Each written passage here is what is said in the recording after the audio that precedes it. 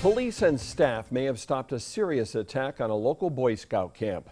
Investigators say a former Boy Scout employee sent threatening text messages containing a countdown to the camp's big 100th anniversary reunion happening tomorrow in the Poconos.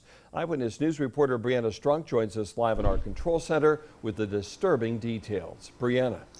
Mark, when Pocono Mountain Regional and Pittston police executed a search warrant on 36-year-old Christopher Corey's home in Luzerne County, they found 4 guns and various ammunition. Janet lives next door to 36-year-old Christopher Corey on Lori Lane in Pittston.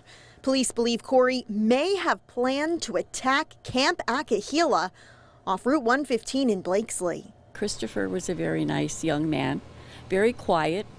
I wouldn't even dreamed of anything. Police say Corey was fired from his health officer position at this camp in 2014 due to mental health issues.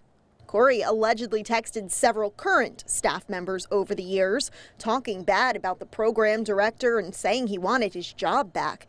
But staffers say recently his texts went from strange to dark. The text messages were concerning in nature as they referenced threats during a 100-year anniversary that the camp is going to celebrate this Saturday during a barbecue. The text counted down the days until this event while mentioning target shooting and guns.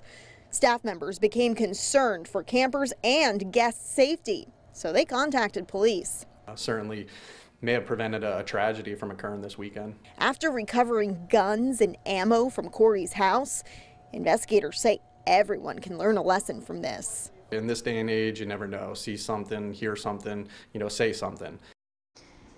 And we spoke to Corey's parents, who also live at that home. They declined to speak on camera, but say their son is going through emotional issues lately. Northeastern Pennsylvania Council Boy Scouts of America sent us a written statement about this incident, which you can read over on our website, PAHomepage.com.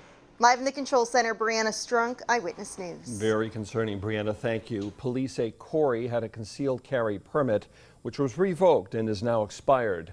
A Monroe County judge denied bail because of the serious nature of this case.